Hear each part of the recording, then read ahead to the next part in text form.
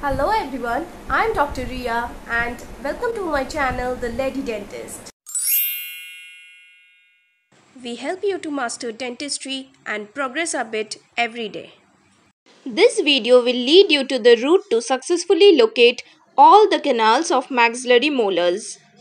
For newbies, if the question is which tooth have MB2 canal, the answer would be one should expect to find the MB2 canal in nearly all maxillary molars.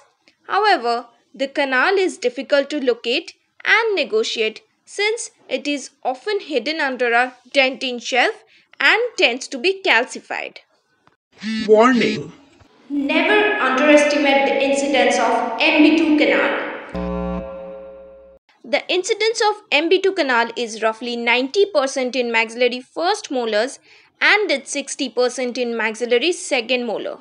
Therefore, treating a case, we should start root canal treatment keeping in mind that majority of the maxillary molars contain 4 canals.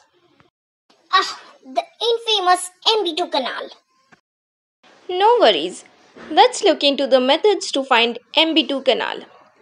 First is magnification, then radiographs, access cavity, white line test, bubble test or champagne bubble test, color test and exploring. First is access cavity.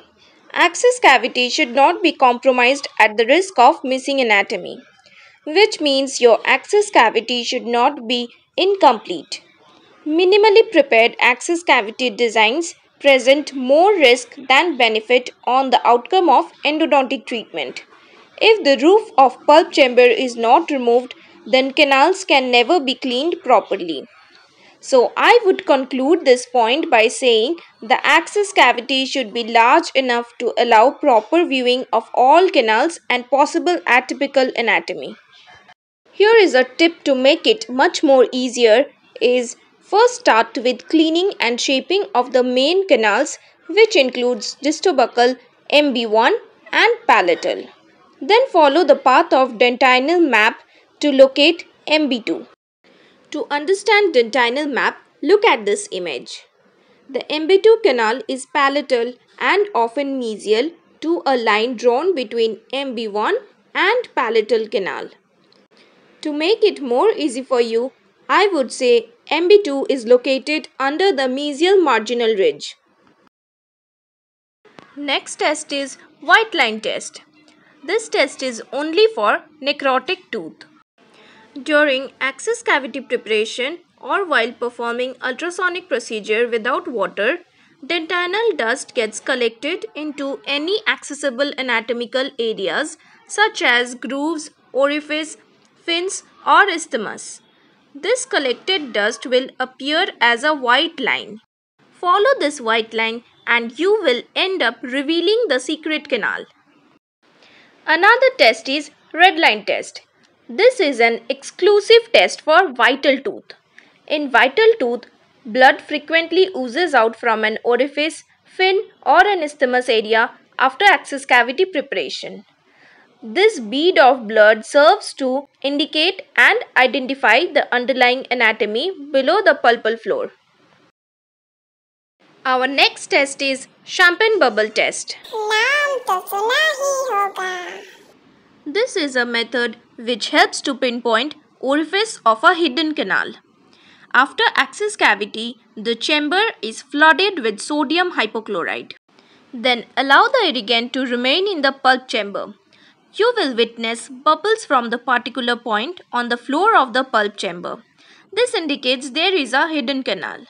But now, is this a magic? Absolutely not. The logic behind this test is that sodium hypochlorite dissociates into sodium and chlorine ions, and it releases free oxygen when it comes in contact with pulp, which is the organic tissue. Our next test is color test. It is completely based on your observation. The floor of pulp chamber is always darker than the surrounding dentinal walls. By keen observation, you can mark the junction of pulp chamber floor and walls. Accordingly, prepare the access cavity by tracking the dark line and following the road map. After that, let's know about dye test. Place few drops of methylene blue dye into the pulp chamber and then rinse it well with water. You will find remnants of dye in the fissures and grooves. Follow the dye and use it as a road map. You will find the internal anatomy. Last part of the video is exploring.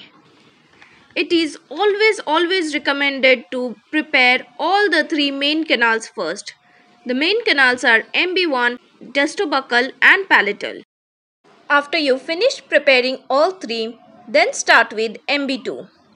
Keep in mind the location of MB2 and remove some dentine with long shank low speed burr from MB1 to palatal canal. Other than low speed burr, you can also use ultrasonic tips and endo explorer. In a few moments, you will see a small opening to MB2 canal which you can negotiate and prepare. This video includes all the tricks to find out MB2 canal. The secret of success is not a secret anymore. For more such videos, please like and subscribe to my channel. Thank you.